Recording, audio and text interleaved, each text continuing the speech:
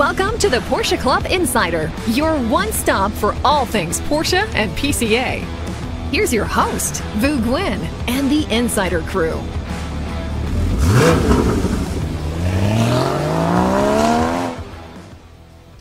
Welcome, everyone. Episode 25. This one's gonna be, hey, remember back in the day when you would go to a record store and you'd buy a single, but then there's also like an extended play version? I think today is gonna be just that. I think we're gonna go over our normal 60-minute run just because there's so much to report back from Monterey Car Week. I think you aged yourself.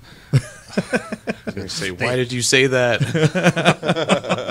It's okay. I'm proud. LPs are back. But here we are with Manny Albin, PCA's technical director. Rob Sass is calling in from Michigan. We have Damon Lowney, our digital media coordinator, and thank you to Robert for all the behind-the-scenes work. Before we get started, I want to make sure I thank Cobra 6. Cobra 6 left us a 5-star rating on Apple Podcasts and definitely gets the gist of our podcast. It's I think he said it was like sitting at amongst friends at a car show, and that really is what it's all about. No particular special guest today, but we wanted to report back on all the different things that we saw in Monterey, did in Monterey, drove in Monterey. Where do we start, Manny?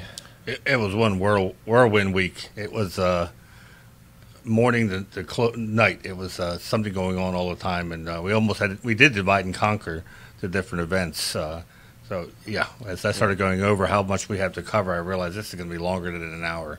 Yeah, and it's not even over yet. We arrived at midnight on Tuesday. We've been working on the podcast to prepare, and now here we are. Just keep on going. Yeah, I mean, Rob and I probably had the longest run at Monterey. We arrived on Tuesday for the classic Motorsports Monterey kickoff, and he and I got to judge, surprise, surprise, the German cars, more specifically the Porsches and the Volkswagens. So, Rob? We have photos? I thought you guys were waiting for photos. No. Yeah, no, that was great fun. That was a first-year show, I believe, right, Vu? And Tim Suttard and his crew from Classic Motorsports magazine did a really nice job launching that. It was a lot of fun. Yeah, it was pretty cool. A lot of, what's interesting is people always are surprised that those of us here at HQ and in the club that we like other cars. Surprise, surprise. We love a lot of other cars, as a matter of fact. And so, seeing some of the muscle cars, the Italian cars, the British cars, they had a little bit of everything. They didn't have a whole lot in each category, but there were definitely some quality cars. Like that. There's some photos for those of you that are watching on YouTube. A lowered Cadillac, an Alfa Romeo. They had a lot of cool stuff. You should speak for yourself, though, because Manny hates other cars. that's not true. They make me He likes his appreciate BMW. They make me appreciate Porsche all the more. I mean, they're beautiful cars like that Aston, but I would get in that 56 and drive cross country. I don't know if the Aston's going to make it without me having a mechanic nearby. True that. And to talk about reliability, the blue 356 there, the Rod Emery, the car that Rob and I chose as the Porsche Best of Show. That vehicle was driven, I believe, from Phoenix. LA. I think he was from Phoenix, but he towed it part of the way. Right. Yeah, and then he drove right. it from Southern California, I think, up to the event. So, and he said it cruised along and was just fine. That's the reliability of those cars. So normally people who've gone to Monterey Car Week know that Tuesdays were concours in the Avenue, where they did the concours on the streets of Carmel. Unfortunately, the organizer passed away, Doug. And Rob, you mentioned that Carmel's not interested in car shows anymore. So that's probably why no one picked up on it. That the residents and the city fathers of Carmel were not all that wild about closing down Ocean Avenue and all the logistics that went along with having that show there on Tuesday. Even though people went and they absolutely swarmed all the restaurants and shops and everything else. It seemed like a good thing for Carmel to me, but I think some of the residents disagreed. We should also give a shout out, though, to Andy Reid, who's the chief judge of the show that you and I judged, Vu, in Pacific Grove on Tuesday. He also did a wonderful job herding cats. I got an awesome judge's gift. I don't think everyone got a judge's gift. I think this was more of a friend gift, because after the show, he's like, "Oh, I got something for you. I'm like, "What is it?" He's like, I got a present. And so he pulled out a limited edition Fox Body Mustang Hot Wheels. And this was after the show? After the show. Okay. It was so cool. So thank you to Andy. I will cherish it for sure. Did you already modify it? It was a modified car from Hot Wheels. Yeah. So that was pretty much our Tuesday, and then Wednesday was quite a blur because we had a lot of meetings, but we had to adjust. But what we really wanted to do was to kind of get in and get some previews of things. Well, before that, that's when the crew came in early. The crew got in on Wednesday around noon. The PCA crew. Damon rented a car. We rented about 3 or 4 cars. So I went with Damon, and we've got this stellar example of this Dodge Caravan, and I was just shocked because I'm playing the navigator, so I'm like, all right, I'll hook up a CarPlay, we can get the navigation down, and I'm not sure what year this Caravan was. I didn't look what year. It had to have been like a 2013 or 2014 Dodge Caravan. I turned on the screen to try to see if it has CarPlay. This thing didn't even have Windows-based. It looked like DOS. Yeah, 47,000 miles. That thing's been in the fleet for a while. But that was not the best feature of your van. Your best feature of your van was the fact that it had 2 different license plates. Yeah. Yes. In fact, it was... and we didn't notice until like 2 days later. Someone else who pointed it out to us. And they weren't even the same color. The Tennessee plate was dark. The Texas plate in front was white. And it had expired Texas registration on the windshield. So I think the Texas plate, they forgot to take it off. So we weren't sure we wanted to rob a bank or what would happen if we got pulled over because we had this dual personality Caravan. So that was our start to Monterey Week with this wonderful example of a Caravan. My wife asked me, she said, was that the only car there? Is that why you picked a Caravan? And I said, no, Damon thought he was going to hang out the back for photography reasons, so he prefers to hang out of minivans rather than SUVs. Well, on the flip side, there weren't many cars when I landed. They just gave me a key when I checked in, and they gave me a key to a pretty cool looking Q5. That is the lamest story of how you got an Audi. No, for real. You got to drive the McConn's little brother, right? Yeah, the McConn's little brother, and actually it was quite choice. I didn't mind it. He just gave me the keys to this McLaren. I had no choice. I would prefer a Toyota. So from there, the idea was to meet over at the Zentrum and record a preview of the Zentrum for all those that weren't going to make it out to Monterey Car Week. Now, that was the plan. That isn't exactly what happened, but Damon did produce a great video, which made it look like the plan went as we expected. Yeah, I went to film on Thursday, I believe it was. We filmed the interview on Wednesday, then I went to film B-roll on Thursday, then released it on Friday because, Friday is when people can show up, and Saturday is when the GT3 RS was going to be there. So we wanted to have the video up. And hopefully somebody saw it and learned what a Zentrum was and where it was and could benefit and go see the GT3 RS. But the cool thing was actually when we got there, we plan things, and obviously sometimes things don't go the way we had planned them. But it's good to have a plan.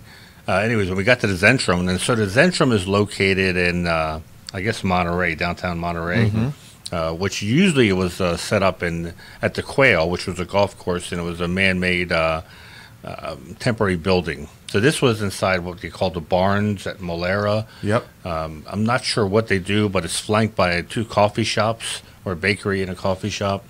And parking is a little bit tough because it's on the street and it's controlled by so many hours you can park there. But it's definitely a much nicer vibe. I like the vibe a lot better because you could literally come off the street and go inside the Zentrum. But when we got there, they were bringing cars in.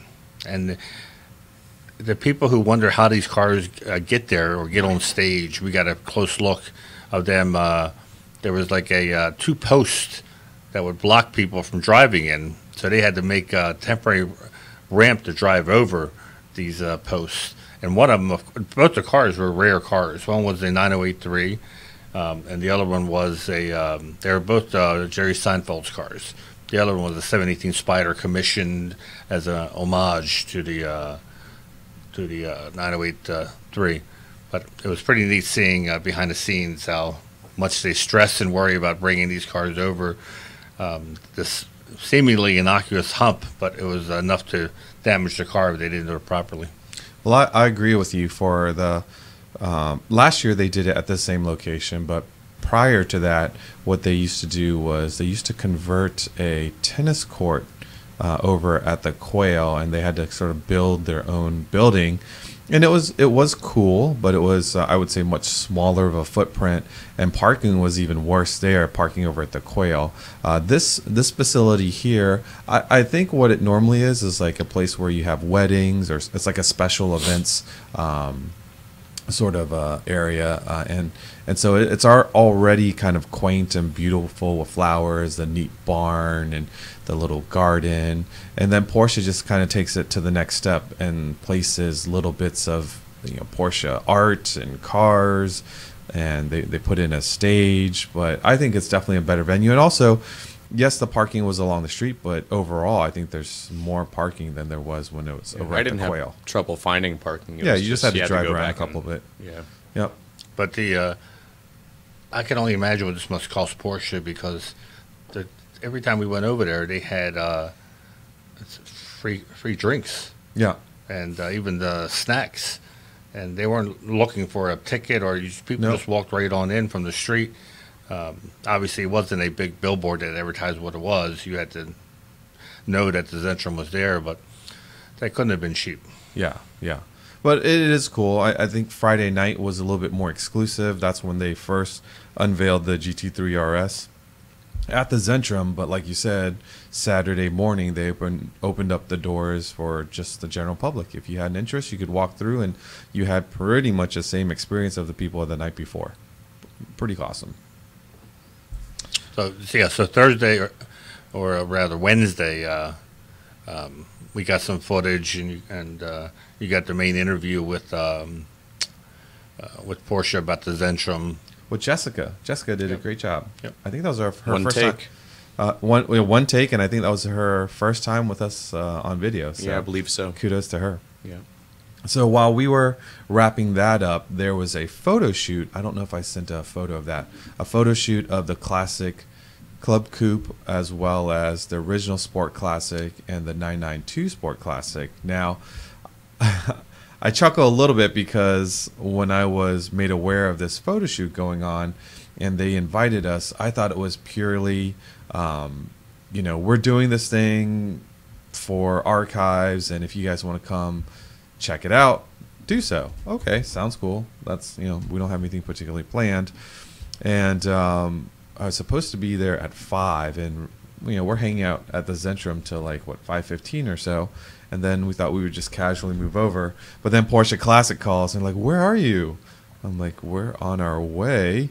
And turns out they were waiting for us so that they could take photos of us with the car. So I felt like I was rolling in as this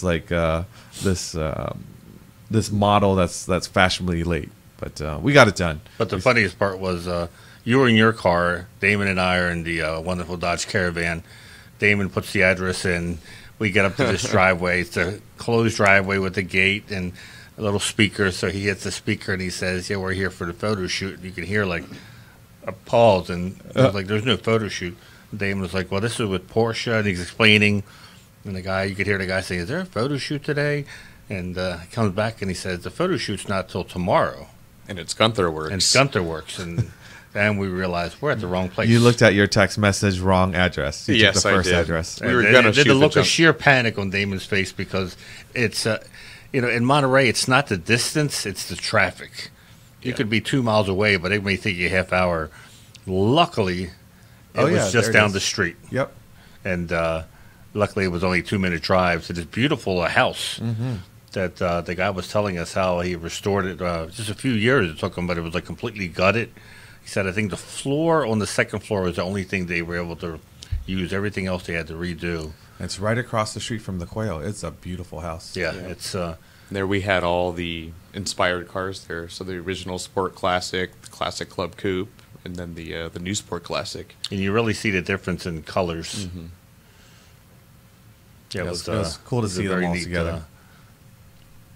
So from there, we kind of wrapped up Wednesday. I don't even remember what we did for dinner Wednesday. I think Baja we just- Cantina. Oh, Baja Cantina. That's right. We met the guys from Princess Princess Cruises. Princess Cruise, Baja Cantina. I think we should tell our listeners, if for those that haven't been to Monterey, Baja Cantina is quite a tradition. It's a staple. It's a staple, Yeah. right? But you got to get there like on a Wednesday or Thursday, because after that, it's almost impossible to get in. If But you the- want to wait in a line, Yeah. go there on Friday. amazing Mexican food, but then also the parking lot is cool. There's a everybody brings their cars, and it's an impromptu car show in itself. Yeah, you should see it after the Quail. It's literally just down Carmel Valley Road from where the Quail is, and right after that, the parking lot is peak parking lot. Yeah, and it was a beautiful evening too. It was a nice way to wrap up the day. So moving into Thursday. Thursday was pretty much work's setup day, and we were at a new location this year, Monterey Pines Golf Course. Thankfully, when it's arrived, for those that are watching on YouTube, sorry about the fuzzy photos. It's I think I reduced the quality so it could go across email. But anyways, the best part about arriving to Monterey Pines this year was the fact that our pod, all of our shipments, everything made it. Because last year it was the exact opposite. Our shipment was somewhere on a train, and we had to go purchase everything. Yeah. And so we unloaded the pod, and we just kind of, setup went really well. I think the only snafu was the tent provider. They came a little late, but it was pretty smooth. Yeah, I think for Melanie, who we had on the podcast last week, it's her first Monterey works reunion, and she did a phenomenal job of looking at the details. Congrats and I saw to her word chart she sent to us, and it stressed me out just reading this spreadsheet down to every minute of what's going on pre-event and during the event. But it paid off because people that came just commented on how everything was so well organized, and the setup is a lot of work, and there's a lot of our office staff and volunteers who put in long hours to make it great for everyone who shows up on Friday. I think it's worth mentioning, too, that getting to this, we love all the locations we've been to, but this one was a lot easier to get to, and I think I heard some of the vendors, they loved it, unloading and loading. So overall, much easier this year, I think. Yeah, probably the highlight of the setup was putting the Huna Pegasus in place. Yeah, that was cool. That was cool. We've got a video where the back gate of the trailer comes down, and you don't realize how low this thing until you have to move it onto something. They had a collection of wood planks to get it out of the trailer, but then we had to kind of push it around the stage. And you guys know there's like these speed bump things that you can run cables through. Well, actually, the speed bump is not very high, but it was too high for the Huna Pegasus, where we had to actually take the cable out of the speed bump and just let it roll over the cable. And that worked, but man, that thing is a beast, and it's low, it's wide, and I think we had our marketing director Jim lay next to the spoiler because they took it off. I think there's a photo. The spoiler is taller than Jim, and I believe Jim's 6'4". 6'4". Yeah. Yep. Yeah, so Oh it's my like gosh. there it is. Crazy Yeah, it's girl, like a yeah. 7-foot wing. There Oh it is. yeah. I asked him to lie down next to it because there was really no sense of the size just by itself. So we needed somebody to. Yeah, he's 6'4", I believe. Yeah, so that's a 7-foot span wing, and it I think in the trailer it only had like an inch to spare on either side of the wing. There's Yeah. So when they delivered it, they had the wing off just to make life easier for them. Is that the touring model? Yeah. Or aftermarket? So anything No spoiler. on Thursdays is as the cars are trickling in, the cars that are coming in to stay overnight, you can really pay more attention, because on Friday there were so many cars, and it's like being dropped in the middle of Disneyland. You don't know what to look at first. But on Thursday, the cars start to trickle in little by little, so you get to spend more time admiring the cars, talking to the owners before, all hell breaks loose on Friday. So we got to do some fun things. We didn't have to set up quite as much. I was about to as say, past. setup was Manny going and I. so well that we were confident that Manny and Damon would have time to do some 1 mile reviews. And I think you guys, snuck in too? Yeah, we got 2 in, which is probably good. It actually, the timing, I don't know if we could have done a third on Thursday. But we drove 2 very special cars that if you've been to Works or Porsche Parade or other Porsche events in California or Florida, I guess is where Kelly lives. Kelly Telfer's Bahama Mama, which is what you see on the screen now, which is a 68 911 that was owned by the Brumos collection for a very long time. And Manny drove that one. Yeah, the story is Kelly was being given a tour of the Brumos collection before they moved to the new building. And he asked them, "Do you sell anything here? Is anything for sale?" And they said, "No, nothing's for sale." But he came across this 911L. He says, "Boy, I would love to own this." And the guy said something along the lines of, if we were going to sell one, this would probably be the one we would sell. And before you know it, Kelly's now the owner of this very low mileage 68 911. And the 68s are easy to spot because they have these square reflectors on the fenders and the rear flares. That was the only year they did it in the U.S., so it's an easy spot. This car even had the original smog pump. It wasn't hooked up, but it was still mounted in the same place. So it was it's a very cool drive. Totally, and I was thinking about this for anyone who wants to own an air-cooled 911. Here was 2 air-cooled 911s that we drove that couldn't have been any more different and feel. From John D'Angelo's 993 Cabriolet to this car. This had a really big, almost bus-like steering wheel. It only had 130 horsepower, so you were flat out more than you weren't. And it was a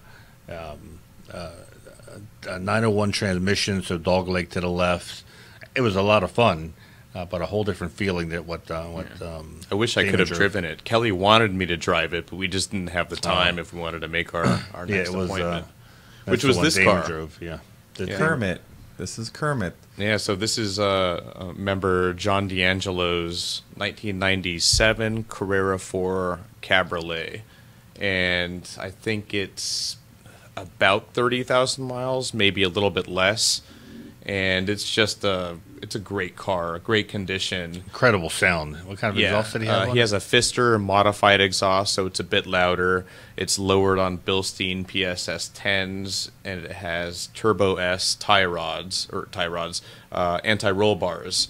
And I think a couple other things that I'm not remembering off the top of my head. But basically the car drives really, really well. And I haven't driven a 993 for a long time, but it has that same fluidity and of one-piece solid feel that new Porsches and old Porsches have. Which is a lot to say considering it's a cabriolet. Yep. Yeah, it was a very tight car. Yeah. I think I drove it from the Works reunion to our site. To our site. Yeah, I told Damon, I said, "You're going to love this. This thing is incredible." I was surprised. I thought it would feel older than it is, and it actually felt newer and perhaps more solid than some of Porsche's late 90s, early 2000s cars. What's the official name of the green? That's Conda Green. Conda Green? Yeah. So I'm going to take a little credit because he was considering waiting in line for a newer car versus getting that car when it came available.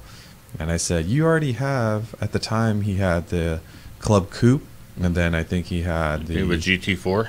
Huh? Didn't he have a GT4 for a while? I thought he did. I think he did have a GT4. And I forget what he was considering to buy or waiting in line to buy, and I said, you should get this 993. I mean, the color alone, and then it was just in sweet condition, and I think the owner that he purchased it from was quite a fanatic, and I said, cars like that don't come by very often, and he jumped on it. I'm glad he did, because it does give like a nice balance to his quote-unquote collection. Actually, the guy who was handling Kelly's car, he's the one who pointed out that we had 2 different license plates on the Yeah. Oh, really? That's funny. minivan. I was busy filming, and yeah, he just. Did I think you Kelly know? also brought a Honda like little scooter that matched, same Oh color. yeah, he did. Yeah, yeah. And the pink pig. And the the pig. rodeo style, whatever. So the pink pig, it's actually a huge pig. What do they call those things? It's a prop from a prop. yeah. It's a prop from the movies in the 80s, I want to say, from Porky's. Yep. For those of you that were a teenager in the 80s, and you probably remember the movie Porky's. And I I'll have just no leave it clue at- what Porky's is. Oh my gosh. I'll just. You're not missing a whole lot. Okay. It's good. so silly, and yeah. But anyways, so then where did we have dinner Thursday night? I don't even remember what we did for dinner. It's such a blur. Where did we go? We did something quick. Oh, you know, we ate at the Provasi's house. Oh, that's right. We ate at the Provasi's house, and the whole idea is, you know, we want to get to bed early Thursday night because we got to wake up at 4 a.m. on Friday to, you know, be at the Monterey Pines golf course by 6 a.m. And wouldn't you believe it, we roll up in the dark at 6 a.m. and there's at least a dozen PCA members already staged to come in. It was crazy. Yeah, we actually used the headlights of the rental cars to help set up, and that's been a long time tradition. Yeah. Yeah.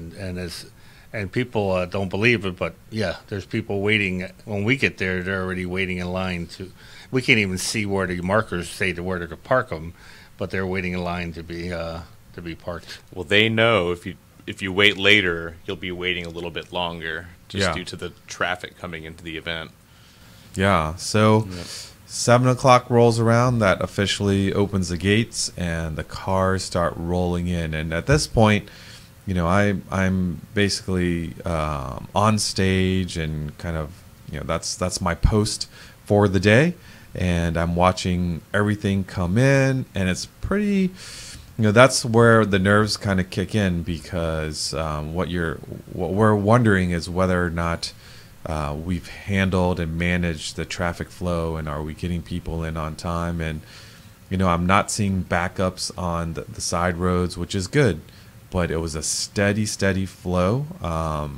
And this was probably the largest Works reunion ever. And the photos, for those of you that are watching on YouTube, you can see that there were times where it was shoulder to shoulder along the fairways, and it was just there's 600 cars or so in the corral, 165 on the judge fairways, and you know, I could only see it from afar. But what was it like? These for are you pretty guys early walking morning through? photos. What's that? What was it like for you guys walking through later in the day? Oh, I think it the was photos super right now crowded. are from the early morning. There wasn't a place where there wasn't loads of people. It was Yeah. just really packed. Even from the corral, I think the layout was probably the best layout we've had in any works, because the corral people weren't in an area all by themselves. In order to go to the food trucks, you had to go through the corral, Yeah. or alongside the corral. So I think everyone was getting love, and you know, you could just tell people were having a good time, just hanging out. So So I- you didn't have to walk as far to see everything. Yeah, it was pretty centralized, and it was flat. And I didn't want to make this comment during the event, but now that it's over, for the first time since COVID, like, this really felt like a normal event. True? Yeah. Mm-hmm. I mean, yeah, I guess so. You know, it's we joked that this was going to, you know, if you were in a cluster of people, that this was probably a COVID central. If someone had COVID, it was going to be. But you know, I guess We were outside, and everyone's spirits were just so happy. So many people, and thank you for all of you that came up to the stage to thank us for, you know, the event and things that we've been doing. I was surprised how many people came up to say they like the. Not, I guess I shouldn't be surprised, but they came up to say they listened to the podcast or watched the podcast. I'm always surprised. Because it's very cool when people say how listening to the podcast helps them when they're walking their dog, mowing the lawn, or working on their cars. That's cool. That's the whole reason why we're doing it. Somebody finally recognized me from a YouTube video. So Oh yeah. there's that. Oh, there you go. Well, Damon also walks around with the "I'm on YouTube" sign. Yeah, right. He also I'm usually thought the he guy saw behind the Pat- camera. He thought he saw Patrick Dempsey at the Zentrum Oh, on Wednesday. it was Really? a look-alike for sure. It was a fat Could have been a Patrick stunt Dempsey. double. You know who was at Monterey Car Week? Brad Pitt. Oh, really? Brad Pitt Interesting. he was over at the. I just watched 7 Years in Tibet the other night. There you You go. get excited about that, but not Jeff Gordon driving in the Carrera Cup. You mean at Sports Car Together Fest? Yes. I didn't say I wasn't excited. I was just. What's Brad Pitt done? He's in a lot of movies. He's getting divorced. He's going to be paying child support. All right, fine. Why you gotta make fun of me? Well, he just quit cigarettes, so there's Yeah. a good one there. So Works Reunion, Rob, what was your? Actually, let's we had a question from Alan Hall. I had posted a question. What would you guys like for us to talk about on the podcast post Monterey Car Week? And they said, what was the most unique Porsche that you guys saw? So I think we have them in order. And I think the first car is Manny's, the 916. Oh, Yes. So I was walking through the field at Works Reunion, and I'm particular to the 914 since I have one. So I was looking. that at one's the 356, Robert. The 916 is the steel one. It's With it'll the be a silver color one bumper. with the orange. I looked at it, and this car is often replicated. I think they made 11 of them. The 916. Yeah, there are 11 prototypes running Yeah. around. So the 916 was the final iteration of the 914. It was a car that they never sold because they realized it was going to be priced out of the market, that it was going to be a car as expensive or more expensive than the 911S. But it was a wide body, fixed roof. So 914s usually had removable roofs. This was fixed, 911S engine. Without a doubt, the rarest car at the event. I thought the lightweight was rare, but this was even rarer. And my first thought was this was a tribute car replica, but no, it was a real thing. And unfortunately, I think a lot of people just walked by it and thought it was a regular 914, but that was pretty cool to see a real 916. Yeah, and we'll pull that up in a second. We'll pull that up here. in a second. I think Robert gave us a preview of the other rare cars that we saw. But yeah, you're right. That car looks like maybe even looks sort of like an outlaw car, and people think, oh, it's a modified 914. Or 914 6GT because it Yeah. has the GT flares on it. But that when you look at the roof, and I was pointing to showing people, I'm like, look, it's a solid roof. There's no gap where the target top comes off. Yep. Yeah. See, that's how I think Porsche should have built the 914, or at least had the option, because I like Targas, I like Cabriolets, but I like coupes. They're easier. You don't have to worry about leaks, stiffer There it chassis is. and all that. There it Very is. good. Yeah. A It's gorgeous, a, gorgeous car. And I think it's Patrick Motorsports that brought that car. And every year they come to Works Reunion. They have and won so much. They've won so much Yeah. at Works Reunion. They really bring some I think amazing we have to go examples. for a history of first place trophies. We should go to them because I think they've got one every year Yep. with different cars they bring. Well done, well done. So What was we'll your go favorite? I think that the C4 lightweight was that was Damon's. Oh, so I actually white didn't car, Robert. pick that. Oh, I But was that was saying rare. that was a unique car that was there. But that is one of my favorite cars, and it Man, was that's super a unique. One of gorgeous 20 car. or 21, I think, Manny. 22, I think. 22. If there's a factory 911 that's air cooled that I want to drive, it would be that one for sure. But I was going to pick the easy car and say the most unique car that I like to see during Monterey Car Week, not Yeah. at Works, 992 GT3 RS. I'll pick the. oh, then oh yeah. Yeah, it is unique at this point. They haven't built That's any an easy except for the one. prototypes. That's a cop out. So my favorite was seeing the 9083. Robert has a photo of that one. There it goes. Now, not only did we get to see it because we were there on Wednesday during setup, we got to see it drive in, and to hear that thing was very special. And if you look at it, it's sitting next to the Boxster Spider, and just look at the proportions. It is a tiny car compared to a Boxster Spider, but look at the tires at the rear, the amount of grip and just the design. I think they're 13-inch diameter wheels. Too. rims. Yeah, Yeah. look how wide they are. Oh, so 13 cool. by 13 or something.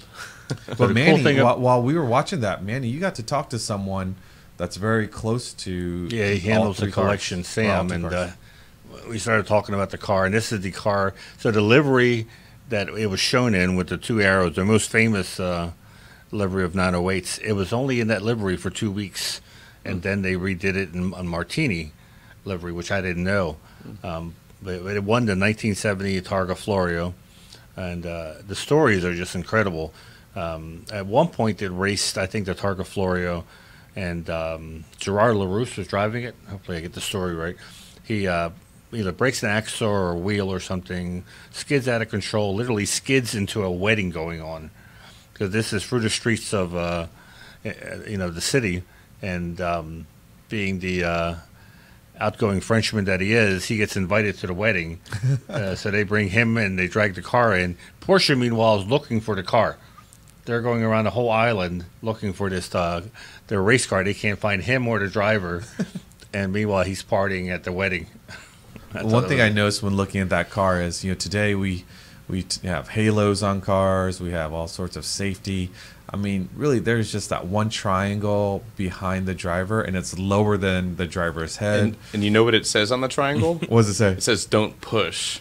Oh, really? So is it too weak to push the triangle? Really? Therefore, if you flipped, would it actually do anything? Yeah, look, his head is way higher than the triangle. Yeah, when they were setting it in position, they were grabbing the rear of the of the frame, which is all aluminum, and they decided not to do that because 4 men pulling it could bend. Oh, that's how fragile the frame is. And I think your feet are sitting over the steering box. Yeah. There is very little concern for the driver about that car. So after Works reunion, we went over to the Zentrum again. I don't think we picked Rob's favorite car, did we? Oh, Rob, what was your favorite? Works? One of the first cars that you saw when you walked in, the Silver Rose 959. Wait. You said it works. So your favorite car at Monterey. So would have been Monterey. It was the 904 that the Audrain collection brought, the ex-Nick Begovic car that we featured in the magazine, and that Donald Osborne did a video with us called Mona Lisa Porsche. I think this car has like 1,800 original miles on it. Beautiful. Absolutely incredible. Won the post-war preservation class at Pebble Beach. Gorgeous car. Very nice.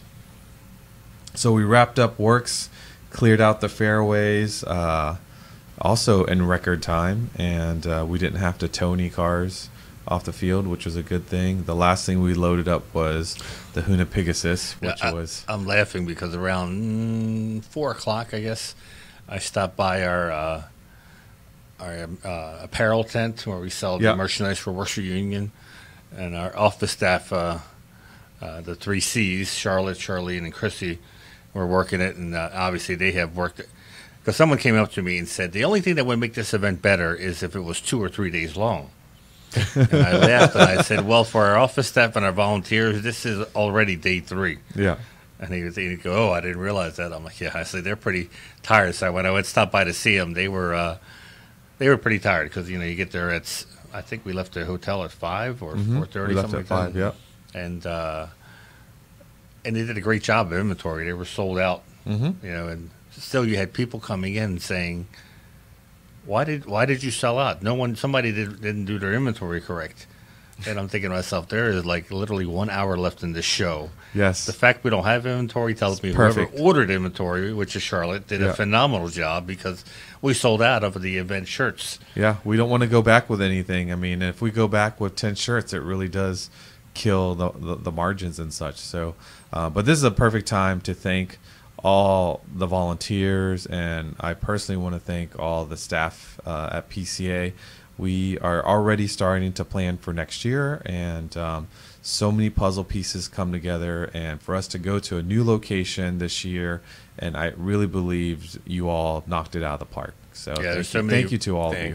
Volunteers that work behind the scenes, like just the signage. You don't appreciate it because you see the signs and you know where to go. But Tom Brown from San Diego region, he spends months planning this in advance, making sure it gets printed, laying them out, and putting them out. I saw him early in the morning and then late on Friday. Tom's the sign master. Yeah. Yes, we can just give him the signs and he knows where they go. And it looks easy to do, but be that organized to count how many signs you need, the direction Yeah. where you should put them so people see them. It's Well, I know incredible. he takes it sort of like the Disney approach, where, you know, when you think that the crowd might be standing somewhere for a bit long or driving in a line and having an extra second or two to read something, he drops a sign so that it entertains you while you're standing in line at the food truck, or if you're waiting to park. So yeah, they definitely do. When we were moving porta pots on Thursday, I thought this The is glamorous- this is the the kind of glamorous stuff job. that When you were people- moving porta pots. It was me and Connor and Melanie.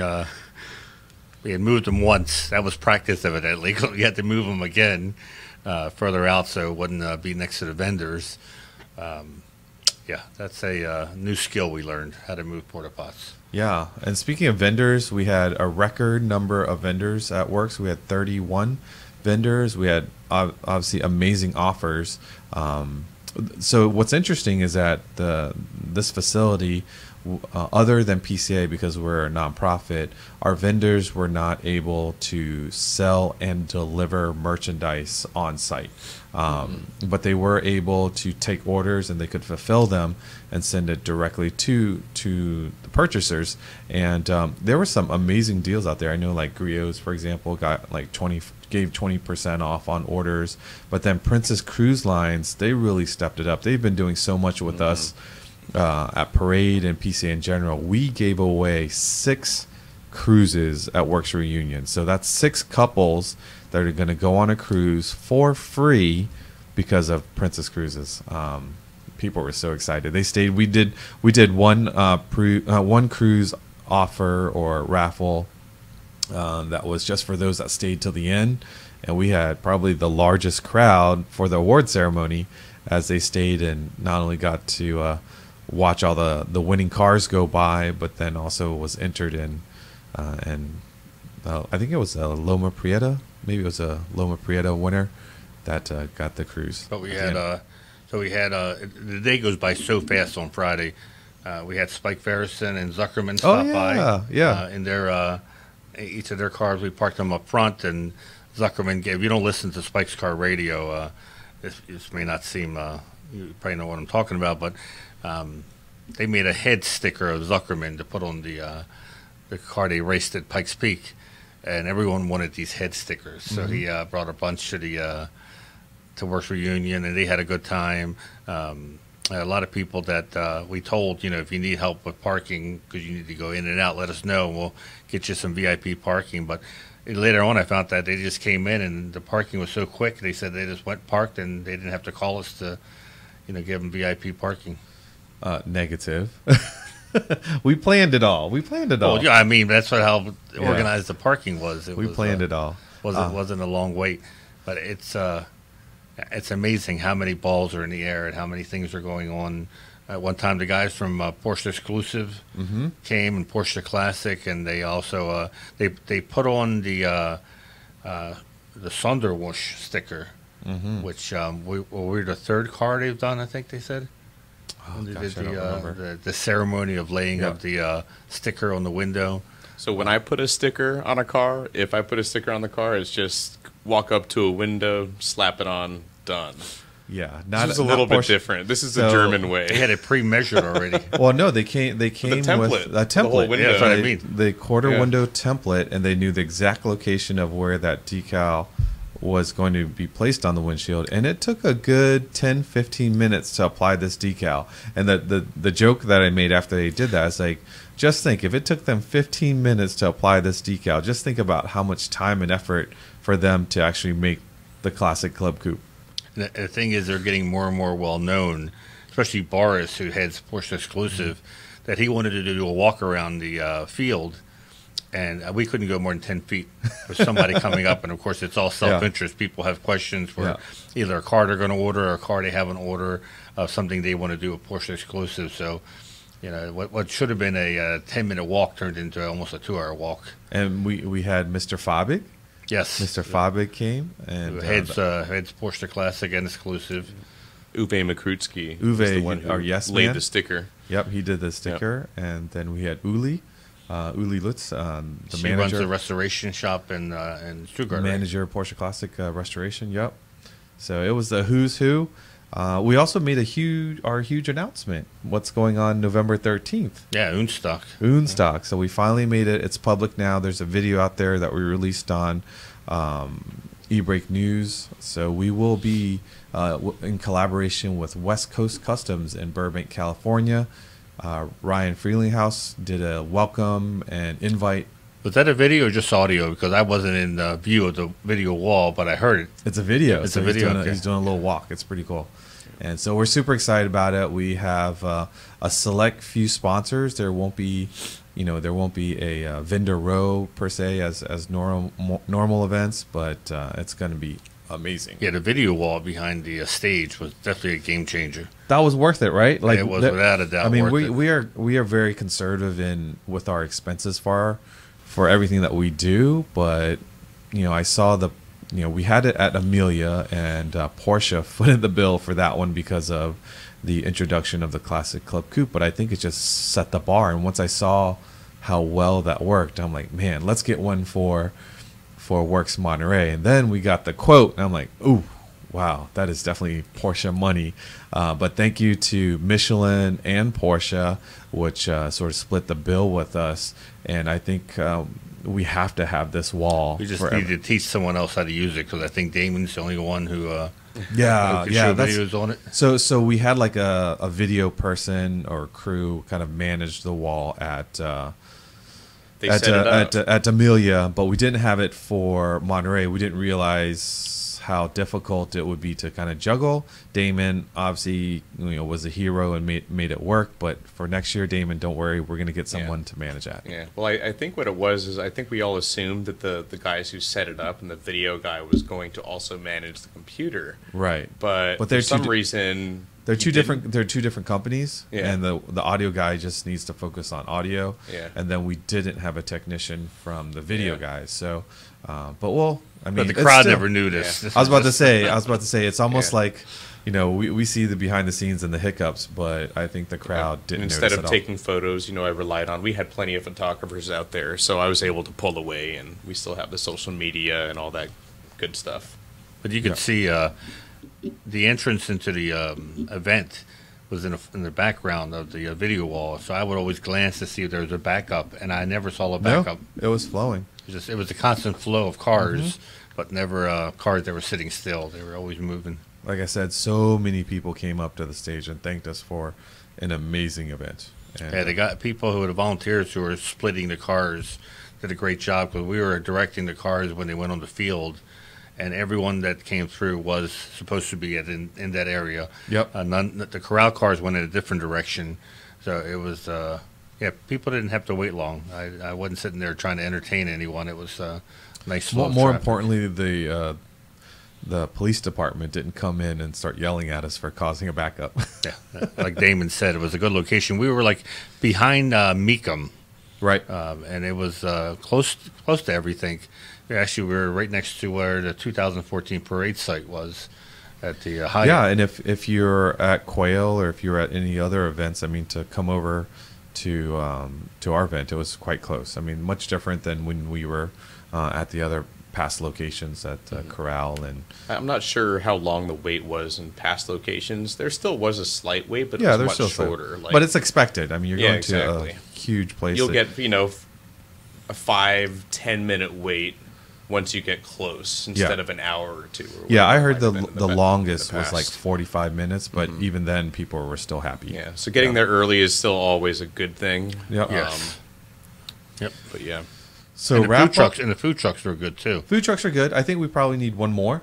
I got a volunteer ticket for lunch, and it's probably the best volunteer, because you went to this one vendor Oh, did you? who had brats, steak sandwiches, What? pulled pork, and I thought, this is the best volunteer lunch I've ever had. Oh, that's And awesome. it was Better nice than and a box quick. lunch.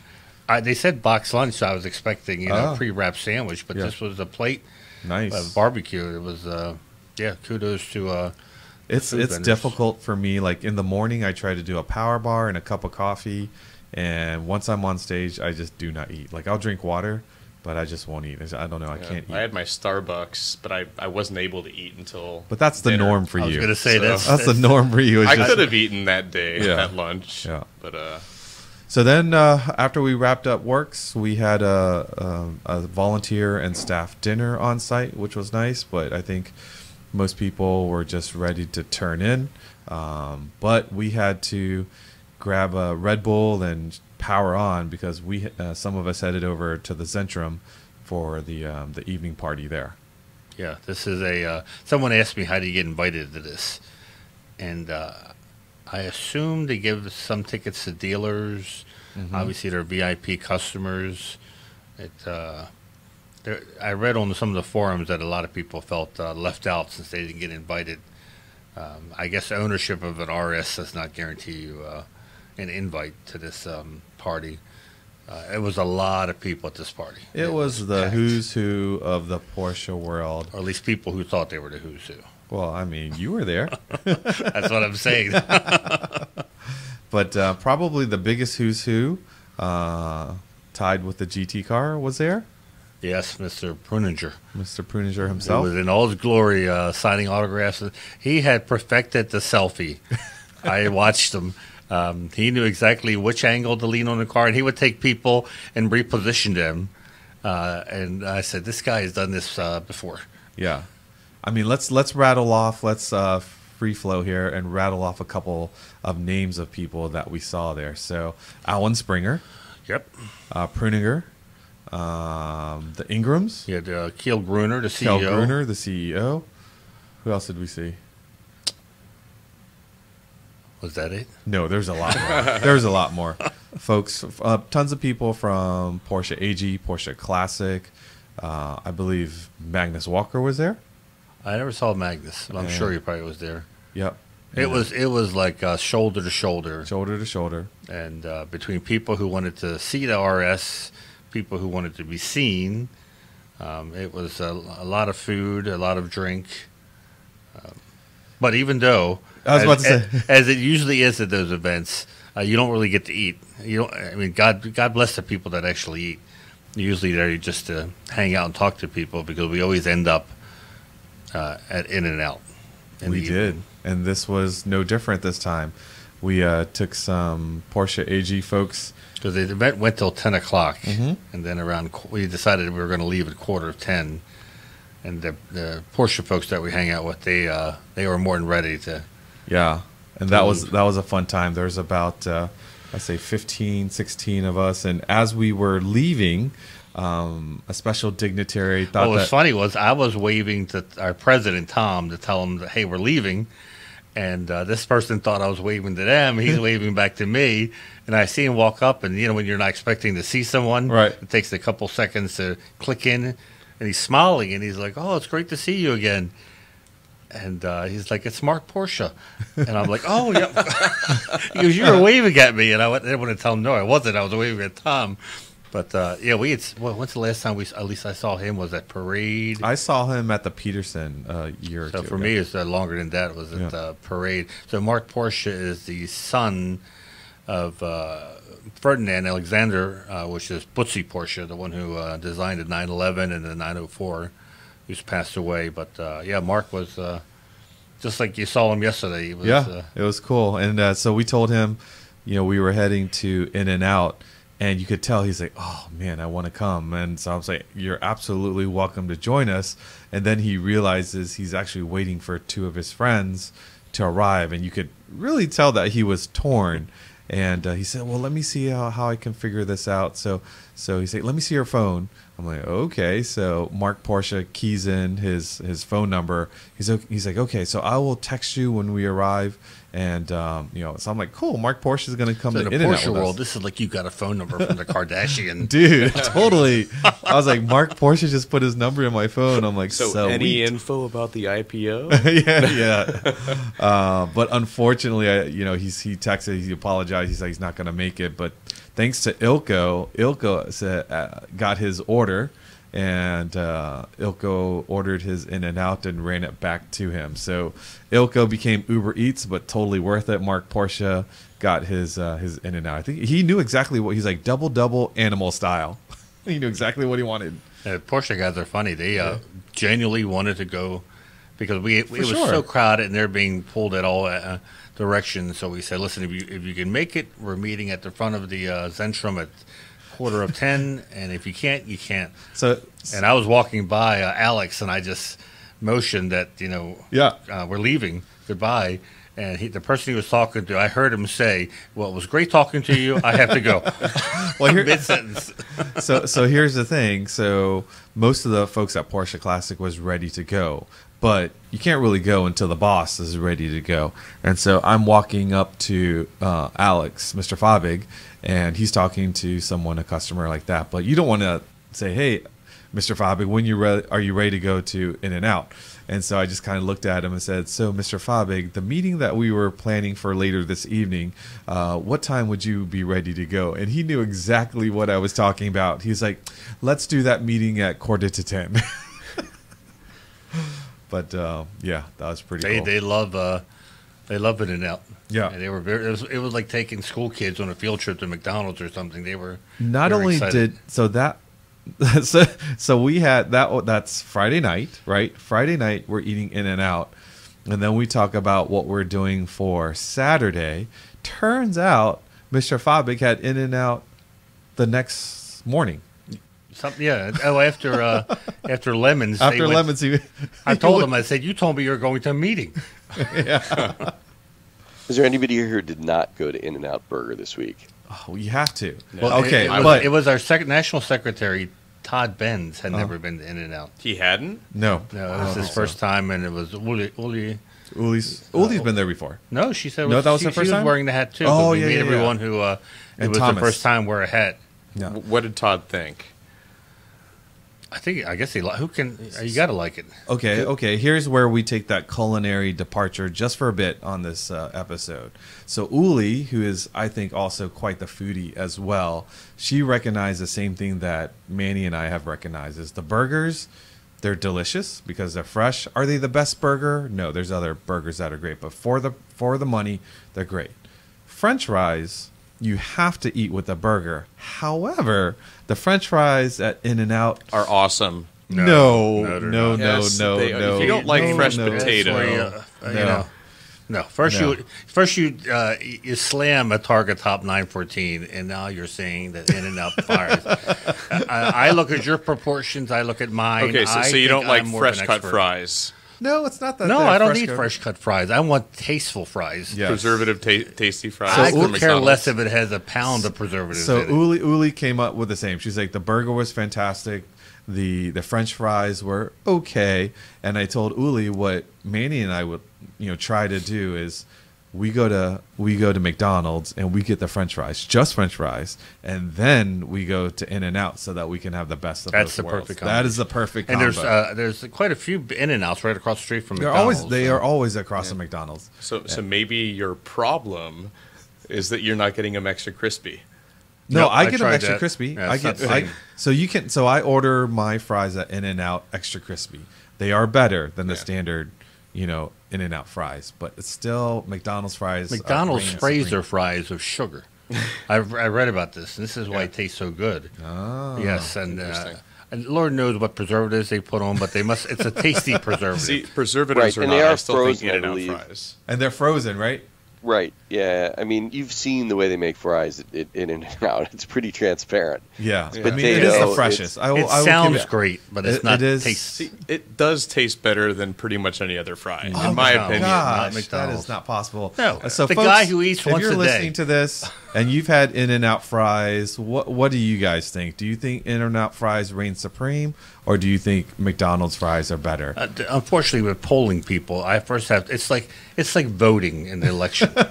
How much do you know about the candidates? Well, Are you just basing your vote on what they look like? No, I'm saying those that have had both. McDonald's we want your input. and- McDonald's is definitely my vote. It's like it's sacrilege to say In-N-Out fries aren't great. I know a lot of people don't like them. So. yeah. Five Guys fries are better than In-N-Out. No, it's not true. That's very true. In-N-Out All right. fries- Let's get In-N-Out back. fries, Let's extra crispy, animal style. pretty good. Yeah, There we go. Thank you, Rob. That means so when you do the animal style, that's when you get the sauce on the fries, and that takes it to a different cheese. food category. Yeah, That that's is not- it. Everyone said, I could put animal style on my cat and she would taste good. Manny, don't make me have to edit this episode. Jeez. Ay. All right, so back on focus. So now we're into Saturday, and Rob and I have the prestigious opportunity to judge at Concours de Le Mans. Rob, you want to share with them what we did there? Can we? No. Of course, everybody knows what chosen lemons, to judge German cars again. Right. Yeah, it was remarkable, Vu. We had that ultra shorty microbus. We had like the Safari New Beetle. It was crazy. Doty's BMW. Doty's, which we really what was it, like a 502 or something? It was crazy, like early 50s obscure BMW that looked like it had been, I don't know, like an artificial reef or something. It was in the woods. They like cut it out of the woods. There was like a tree growing through it or something. Yeah. I mean, and they got it was a V8 car. They got the motor running, and they actually drove it from Doty's. I mean, that's 2 miles, but the fact that Wayne Carini drove it, that's pretty cool. Yeah, that was amazing, and politics got in the way of our class judging with that car. You can explain.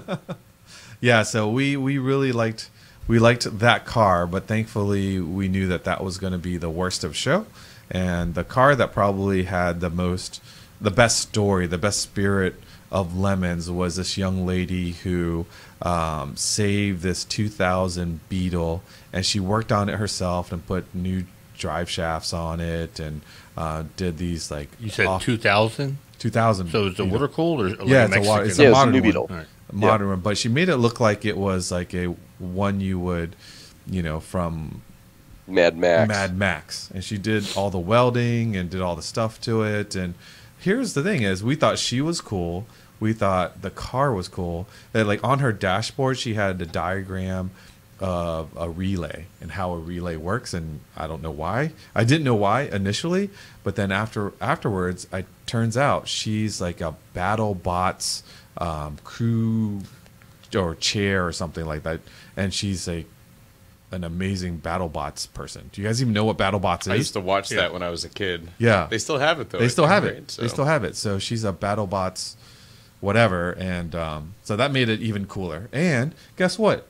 She graduated. So we're talking. It's like, oh, where are you from? She's like, I'm from Maryland. I'm like, sweet, you're from Maryland. Yeah, where'd you live? She's like, oh, I live in Howard County. I'm like, what? That's amazing.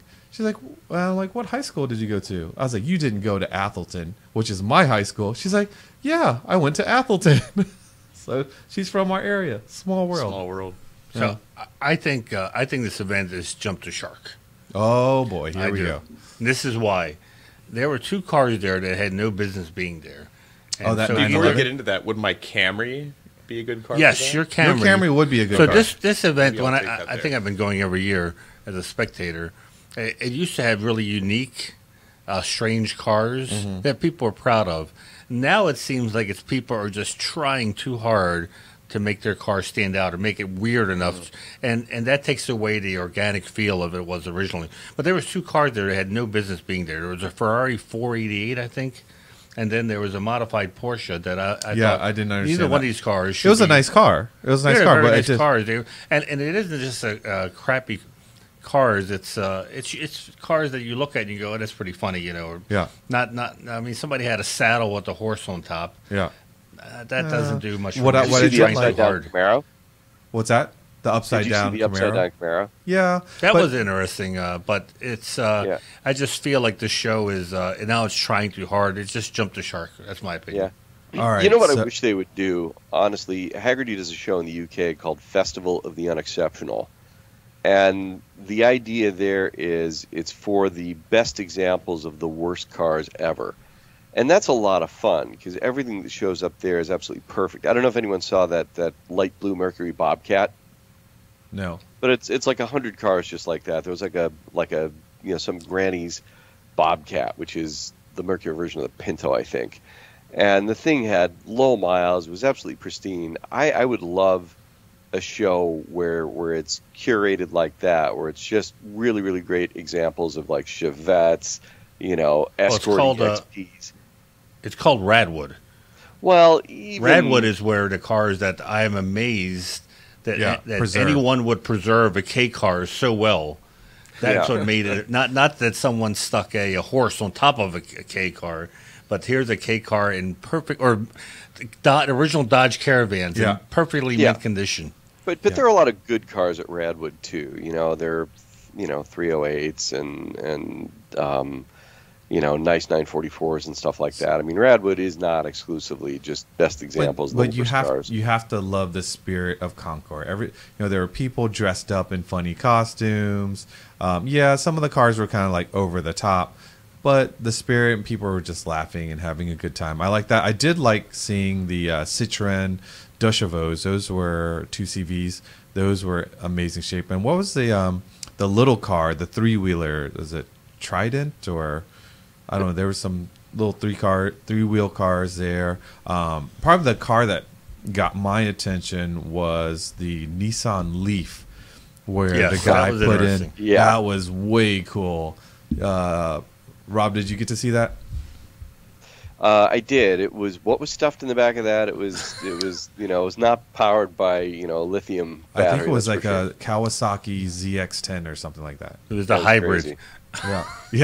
So he put a ZX-10 motor and adapted it to the drivetrain. Interestingly enough, the battery part of the car was still working and could still deliver about 35 miles on a charge. But then he could switch over to this ZX-10 engine, and now his Nissan Leaf does 0 to 60 in like 5 seconds.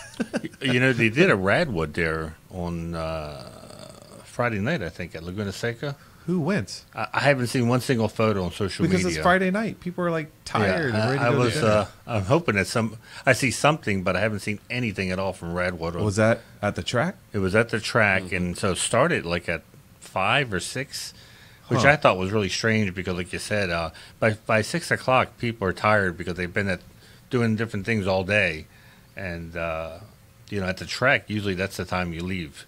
Oh, Damon pulled up the car I was thinking of. It's the Reliant Robin. Reliant Robin. Yeah, that was pretty cool to see in person. Yeah, those are British. It's made famous on Top Gear when Jeremy Clarkson would keep rolling it. Yeah, totally a bad idea, that car. Yeah. Yeah. But, the Germans came from Porsche. They came again to see Lemons. They made sure they had all their tetanus shots ahead of time. So while we were at Lemons, Damon, you were at the track. I was over at RM. Oh, you're at the RM. So Sally Carrera, as we know. Sally Special. Sally Special, inspired by Sally Carrera, sold for $3.6 million, I believe, right around there. And a colleague of ours, Laura Burstein, and I had been planning to do an interview with Boris Appenbrink and Grant Larson, who both had big parts in the project, and interviewed them about it, get the story about it. We did a Tech Tactics Live with Jay Ward, so some of that story is already out there on our YouTube channel. Yep. But this video will focus on the car, not the sketches and the idea. So that'll be coming out this week. So by the time you listen to this, it should be on YouTube. And it's a stunning car, great color, very special car to see amongst all the other RM cars out there, and probably beat most of them when it came to the price it sold for, which I think is amazing. Yeah, I think we're going to cover that a little bit later. Yeah. I mean, we'll talk a little bit more. Yeah. Well, I won't go into detail about the Sally Special anymore, but after that, I went down the street to the Porsche Zentrum and did a video on a GT2 or GT3 RS, the 992 version, which had just been revealed the night before, and released that video yesterday. So head to our YouTube channel, watch it. It's about 10 minutes. If you don't want to spend 45 minutes watching something with Andreas Pruninger and some other channels, which I highly recommend, but if you need to watch something kind of quick, head to our channel, 10 minutes, and you can find out basically the same things. Yeah, so special thanks to Luke Vandesen, Porsche Cars North America, and Michael PR, Tam. and Michael Tam for doing the video. Michael, we love Michael. He's amazing. He is a Porsche geek. He's a Porsche geek. Comes to details. In a good way, and we mean that with the most respect. He is a diehard Porsche enthusiast and knows everything in and out. Yeah, I loved the video when we watched it because it was 10 minutes, but it went by so fast because unlike other videos where the YouTube personality is trying to get his little exposure, this was just Michael in front of the camera. Just the facts. And it was just like a machine gun of facts and little things about the car, and you could tell he's very enthusiastic. And this car is spectacular. And he's the head of sports cars. Two doors for Porsche. Yeah, it's funny because he knows his stuff. He asked me, so how long do you want the video to be? 10 minutes or so. That's usually what they end up being. 5 minutes is fine, just however long it takes. You want to guess what the video is? It's 10 minutes. 10 minutes. That's Michael Tam. So here's the thing about Michael. To give you an idea, like, he not only loves Porsches, but he is very technical and very precise. And I remember I had showed up at the Experience Center for another meeting, and I see a Lucid out on the course just being pounded on, and I'm like, who is doing all these launches? And he must have did like 50 some launches. Like, we were in the meeting and I could see these launches going off in the peripheral as I'm trying to pay attention. And then later on I find out it was Michael. Michael was just checking on the repeat performance of the Lucid, and he sat there. He's like, I did it until I got sick. Yeah. So after Lemons, we had an opportunity to see our buddy David Morton over at Mecum, and there were some we talked about it in our last episode, that the Paul Walker 911 as well as some other 911s Porsches were being auctioned on Saturday. And as timing went, we were hoping that we would be there to see the car go across the block, but David gave me one of the most amazing opportunities. I got to drop the hammer for the Paul Walker 73, which was cool. way cool. And it's a lot of pressure. Just the mere act of, hitting the hammer 3 times. I didn't want to be the guy to mess up. And Manny was there. I don't know if you could tell if I was nervous or not. My arm. There's your arm. Oh, you're in your phone. I was the camera bitch. And you held my sunglasses for me. Yes. Can we talk about what it sold for? Yeah, do it. It was $975,000, right? That's right. And while they were auctioning, the guy that won was in the audience. The other bidder was on the phone, and it was hilarious because at the last minute they were like, "What's $25,000?" They're talking to the guy on the phone, and they're like, "Too bad he's not here because we would totally lay into him." But it hammered at $975,000. Yep. So what's the premium on that? I mean, we talked about this car the last time. It's kind of it's a very nice but not sort of, slavishly correct older restoration of a 2.7 RS that might have been, a $650,000 car had it not had the Paul Walker Association. So, the Paul Walker Provenance added, at least $300,000 to it, right? I thought the seller did well.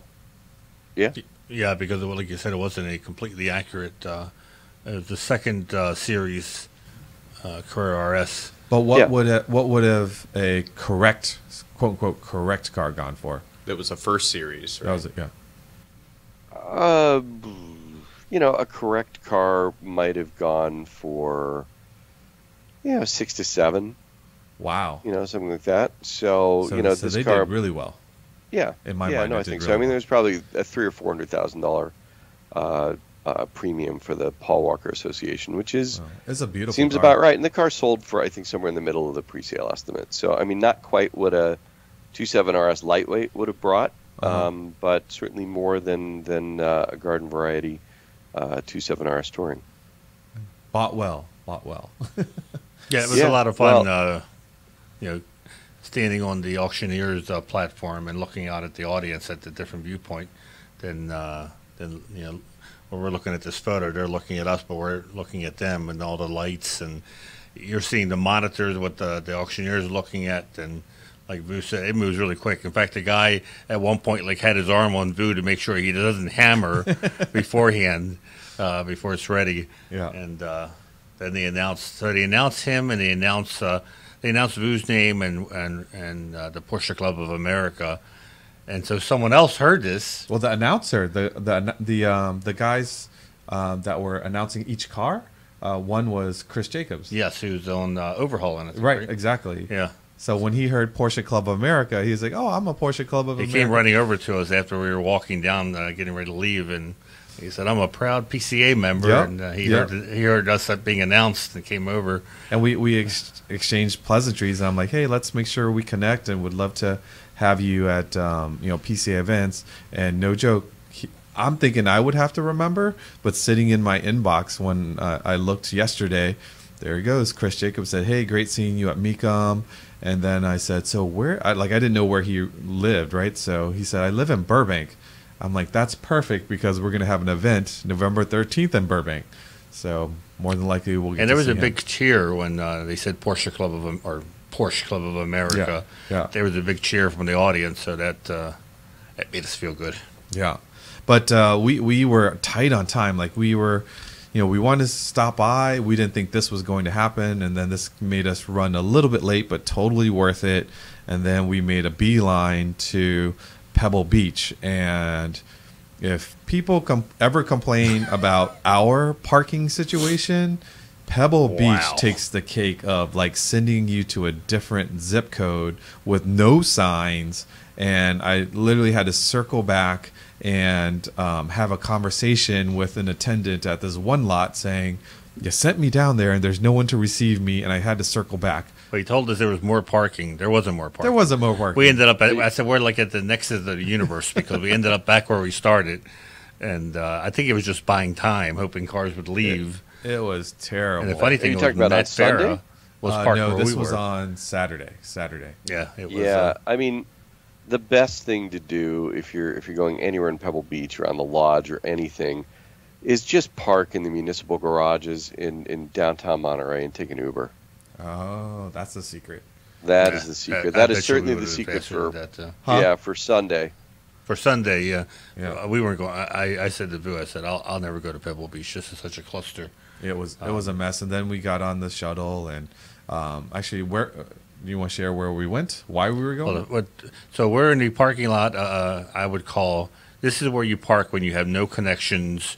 You don't know anybody. Lot 16. Yes, it was the furthest parking lot you could possibly park. Dirt parking lot.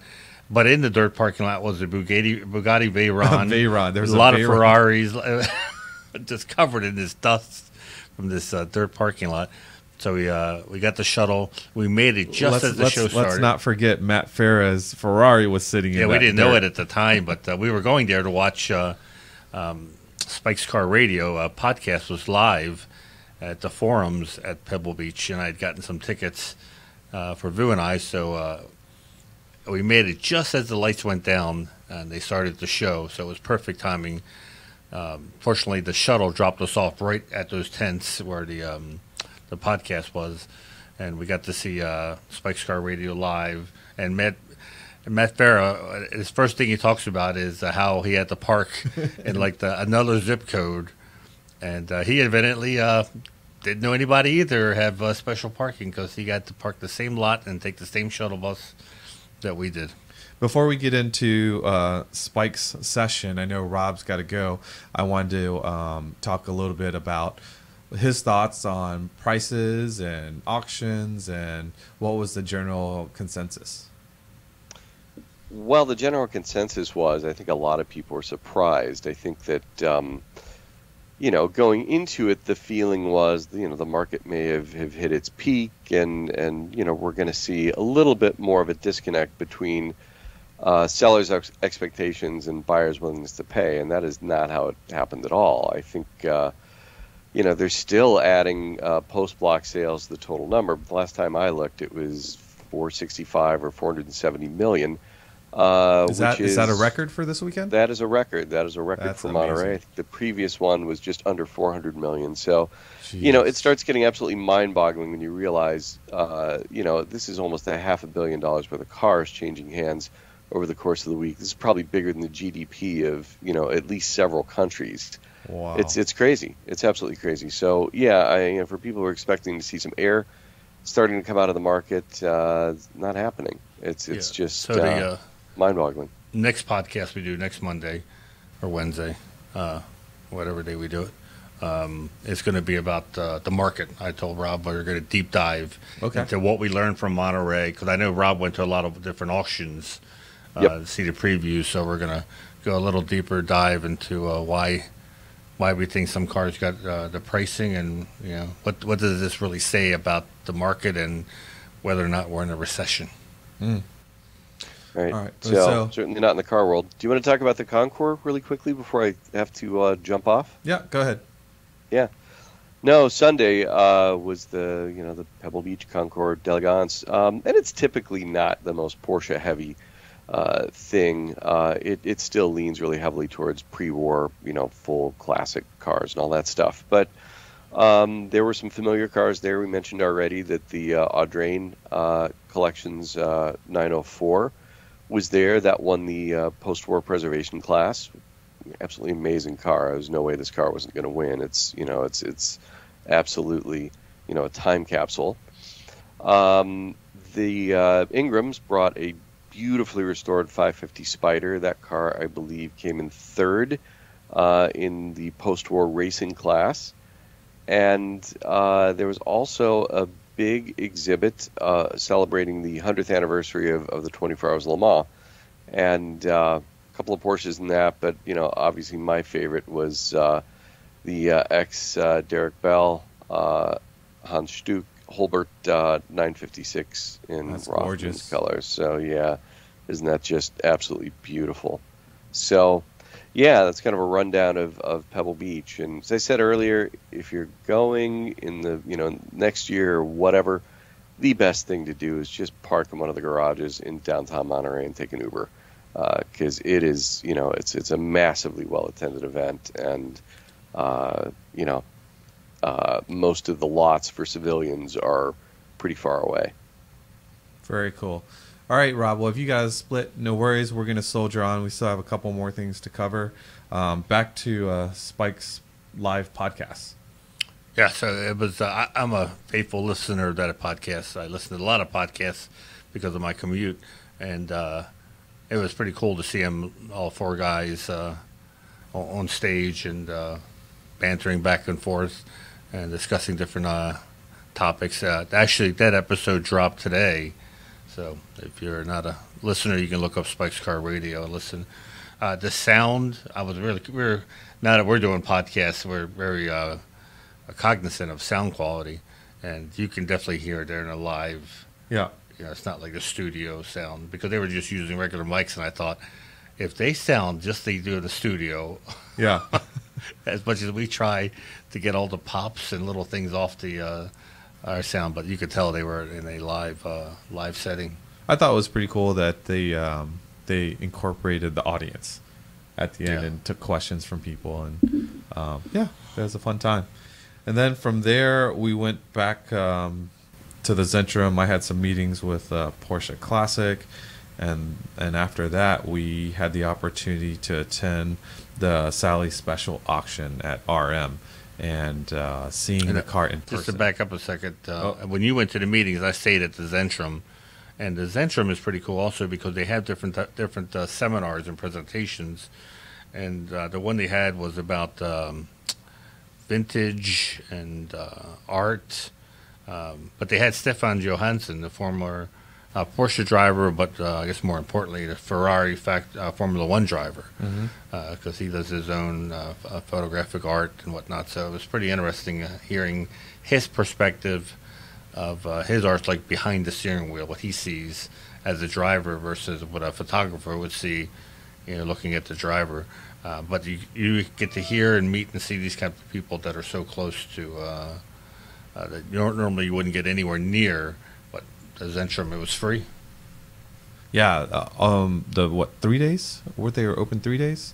So Friday, Saturday, Sunday, right? Friday, Saturday, Sunday? For Zentrum? For Zentrum? Pretty sure, yeah. Yeah, so they had a host of seminars, and you could have checked the schedule, and, various guests. And Yeah, if you're on their mailing list, I just got an email from them saying register to be notified about this entry, which I did, and then they sent you emails about the different events and what the topics were, and yeah, it was pretty interesting. so then we went to the RM auction to see how Sally Special would do, and to see that car in person. There's so many. One, the color just pops. Like you can't really capture it in photos. To see it in person in the light, it's a beautiful color. It's a one-off color for this car, and they had fun with it. They had fun with it in the sense where there's so many Easter eggs in this car, from the little badges to the tire. What was it called? Sally Carrera Metallic? Sally Blue Metallic. Sally Blue Metallic. All one word. Yeah, so that everyone asks, even like my kids asked, did the new car have the tattoo? And yes, it does. It does have the tattoo. And then it has on the drive mode selector on the wheel. Ka-chow. Now, the picture you're showing on the screen was the one Easter egg, which I thought fascinating. This is the first time they've put a part from an older generation 911 onto the current generation. And that part was the Carrera badge, which was from the 996 to play homage to the original Sally Carrera. 996's Sally Special. That's a good trivia question as to the underhood was signed by everyone involved with the movie and the car. They pulled out all the stops. They brought back Bonnie Hunt, who voiced Sally Carrera. I know you were going to make fun of me because I thought that was really cool that Bonnie Hunt was standing right next to me. on the drive mode button, it said Ka-chow. Ka-chow instead of the regular wording from Porsche. But it looks it is factory, right? So it looks perfectly in place in the little insignia on the dashboard. So this was a 101 car that was done by the Thunderwatch program. Exclusive. And Porsche exclusive. So we were lucky enough to sit with those guys. The really VVIPs were up front, like Jay Ward and Cale Gruner, Bonnie Hunt. But Here's the thing is, this car started life as a GTS and went into the exclusive area and got finished off. But this car was not built nut and bolt from the ground like some of the other projects, like the classic Club Coupe. But having said that, though, I think this car sets a record for a new car at $3.6 million. The cool thing was right before the auction. Right before the auction starts, we were sitting in the last row of seats, and we asked each other, including the guys from Exclusive and Classic, what we thought the car would go for. And I think I was the highest at 1.25.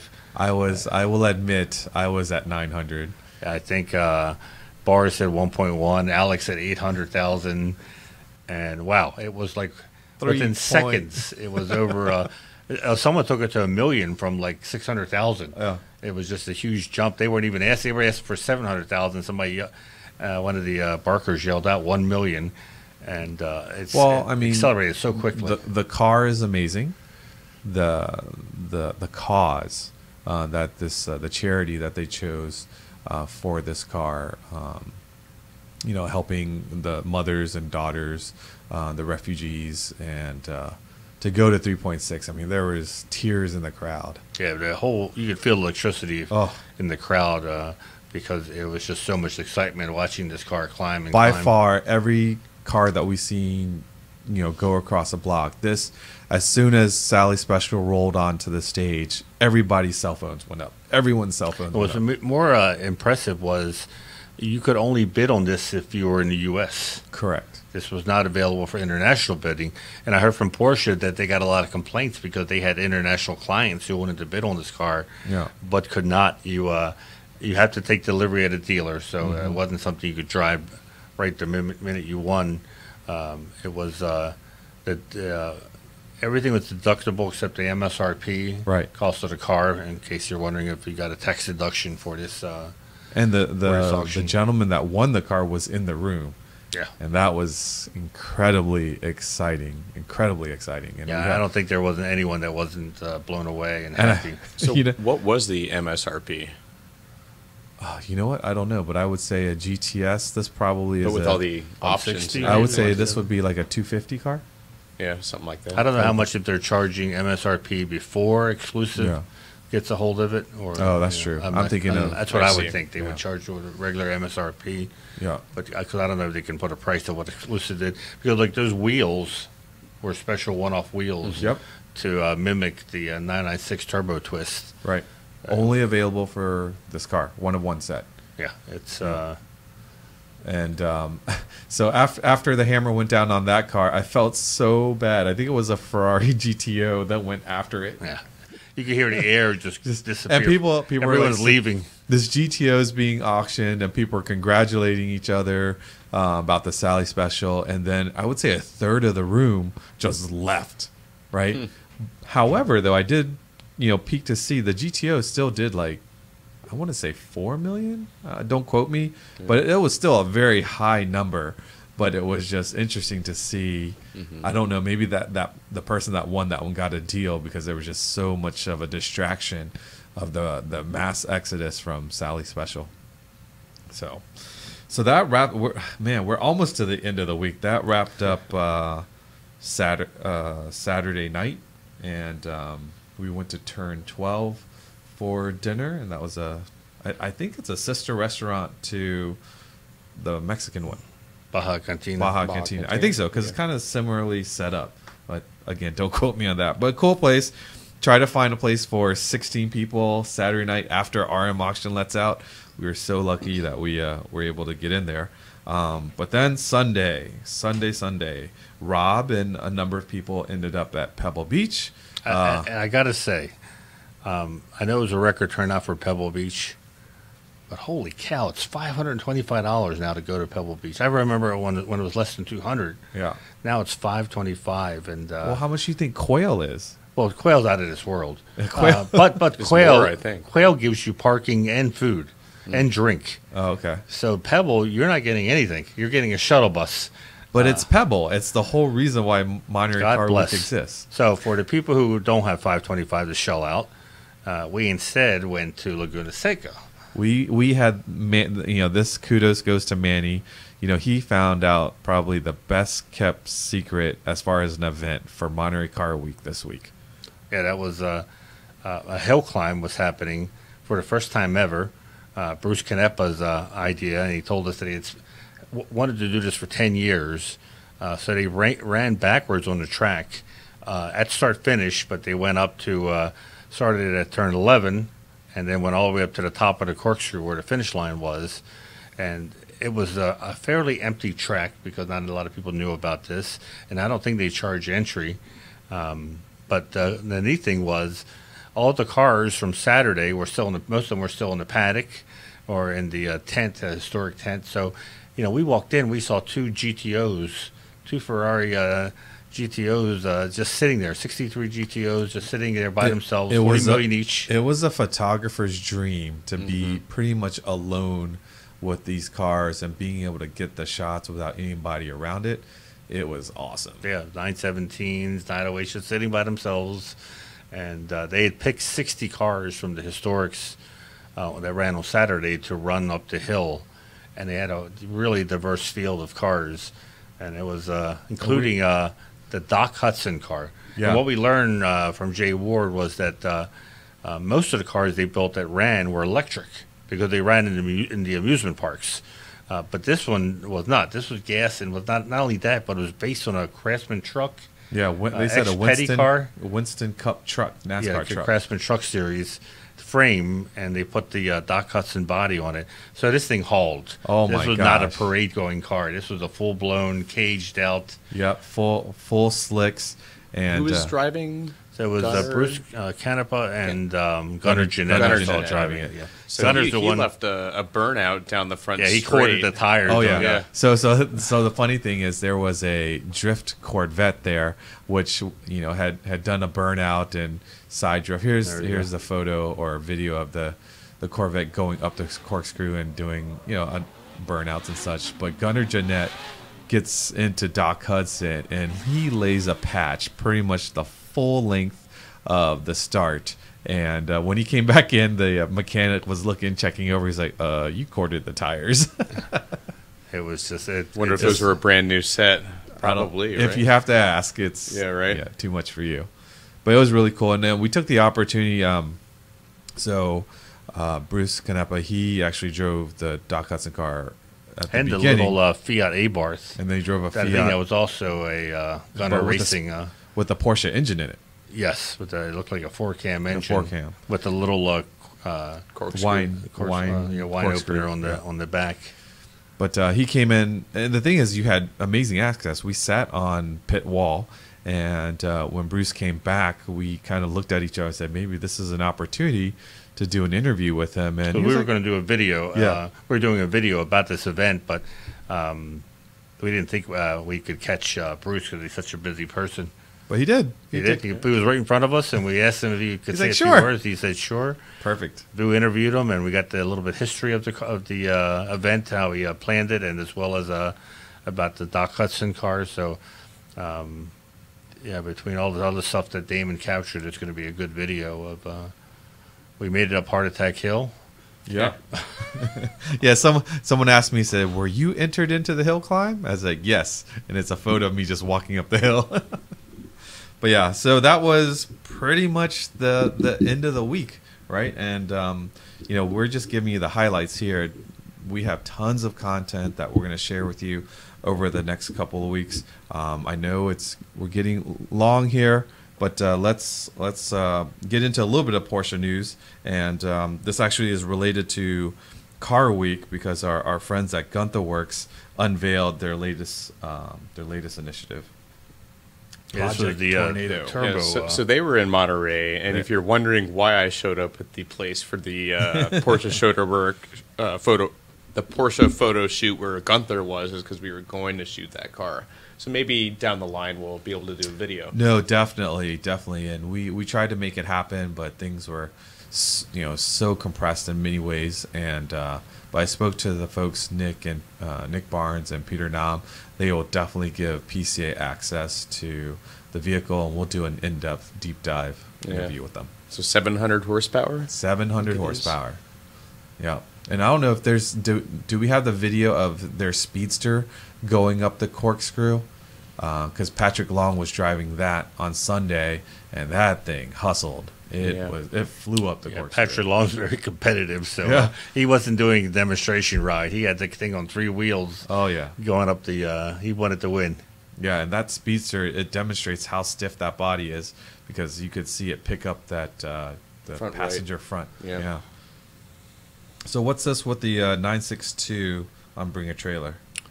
So this was I think I read this on Rentless initially, and this guy had it's just the nose. Yeah, remember? I think we talked about this at lunch or something where he found a 962 nose off of Craigslist. Oh man, I was going to do a story on it because he contacted me, but I had no time. But he was just gonna do it for his garage, and basically I think he didn't have the space after he saw the size of it. But he wanted to restore just the nose, and so he found the replacement headlights. He also did some detective work because it didn't look like that when he bought it. It was all white. But you could see some decals from before, so he did some detective work and found out that it belonged to the Haviland team and recreated the way it's originally raced. And now he put it on Bring a Trailer to donate all the proceeds to charity, which I thought was pretty cool. So it's an incredible piece of wall art for anyone who wants part of a 962. So I kind of have a similar story. I don't know if Damon even knows this. Manny, you might know. So I found a 993. I think it's a cup car nose, but it's it's headlights and hood and top of the fenders, all one piece. Yeah, it's not a real piece. What's that from then? It's from some kit that somebody sold. Oh. Porsche's her cup cars were actually individual pieces, steel fenders, and it could have been a carbon fiber hood, but it wasn't one piece. That's usually I think in this still makes a neat piece of wall art. Well, it was like $50, I think. It's a big piece of fiberglass, and I couldn't pass it up. Is that in your attic now? It's in my garage. No, did you really buy it? Yeah, I bought it. Oh my God! So now I have to find some So sort of you got the front livery. quarter of a car in your garage. Yeah. Where is it? You can't fit anything else in your garage. Yeah. There's a way. Moving on. What about this? What's this? Hydrogen? Auto Evolution? I didn't click on that link. Who sent that link? Yeah, that just came out, I think, like 2 days ago. It's basically showing that, who knows, the internal combustion engine may not be dead after all. And Porsche is still working on possible alternative fuel. Or hedging their bets at least. Hydrogen, people will tell you that's better for the environment than electricity, but there's a lot of caveats there. It's not anywhere near as available as electricity is. In theory, it's more efficient. There are a lot of hydrogen cars in California. Hydrogen is everywhere. Hydrogen stations for cars, that goes into your tank is very rare. Don't like buses and stuff run on hydrogen. Yeah, well, cities, and I believe I remember back in the day, maybe one of the military bases, if you can get on there. There's a I think the fuel mileage is about the same as gas, but as opposed to long trips, if you're in big metropolitan area, there's hydrogen refueling stations. It's a lot easier. Yeah. But if you start to go outside of the city, No luck. no. I heard a Smoking Tire podcast. I think Zach had maybe a Hyundai hydrogen. It was a pretty funny episode of him talking about going to the one station between L.A. and San Francisco and how long he had to wait, and it was having problems, and it was like a 3 or 4 hour wait to top off to be able to make it to San Francisco, where there was more. even worse infrastructure than like electric charging stations. Oh yeah, definitely. Yeah, it's good if you. That's why you see those buses that are hydrogen powered, because they're all inside their own facilities where they refill them at. So, anyways, the fact that Porsche is doing this is very interesting. That's maybe they're not all in for electricity. They're still looking at possible. We know they're working on synthetic fuels, so. With hydrogen power, tells me that they're still keeping some options open. All right, so let's move into, we've got Sports Car Together Day coming up next week. Yep. Then we have... And we found out, like I said, Jeff Gordon is going to be racing in a Carrera Cup. He makes his return to racing from his retirement. I think that's going to be very cool to see him racing a Carrera Cup car, because Jeff Gordon he's a pure driver. He's just not a one-trick pony, and he's if YouTube it, he switched cars with Juan Pablo Montoya in F1 when Juan was doing the F1 gig, and he did pretty good in the F1 car. I've never driven one, so it'd be interesting to see how he does in the 911s. So by the time we release this will be Monday next week, right? So if you're coming to Sports Car Together Fest, we still have opportunities for corral parking and parade laps. And those are, you want to park together with the Porsches, you got to do that. And then to be able to drive Indy for, I think it's... I'm not saying Roger Penske's going to be watching the parade laps, but you never know. You never know. Somebody might be scouting. And then we have open house on September 10th, I believe. And we have probably 300 cars or so that show up. At least, yeah. And we have barbecue, and we're giving away cruises again. Princess Cruise is going to be here. So a lot of cool stuff going on. And you get to see the podcast studio. No one has You can take your picture where Vu sits. Yeah, right. Let's see. And then, of course, we already announced Unstock. And that is November 13th. And I also got word that we will not be doing a full-on breakfast at the LA Auto Show, but we will be doing a private preview for PCA members that Friday. So not a full breakfast, but we will still have coffee.